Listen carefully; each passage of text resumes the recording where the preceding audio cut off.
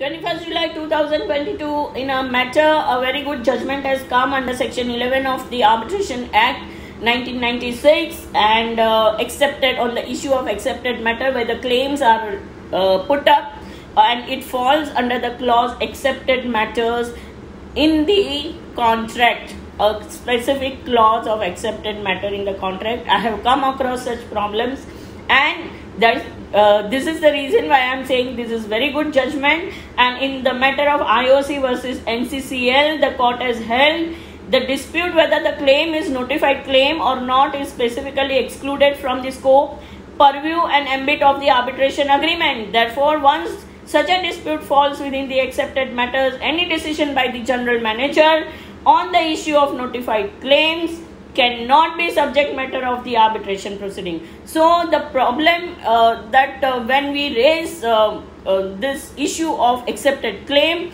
court says go before the arbitrator and argue there. So we have to go through the entire arbitration proceeding. By virtue of this judgment, time, money and energy is saved, and accepted matters will be in operation.